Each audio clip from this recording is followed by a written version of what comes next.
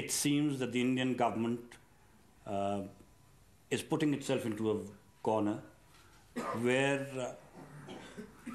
I think it's going to be difficult for them to now back off.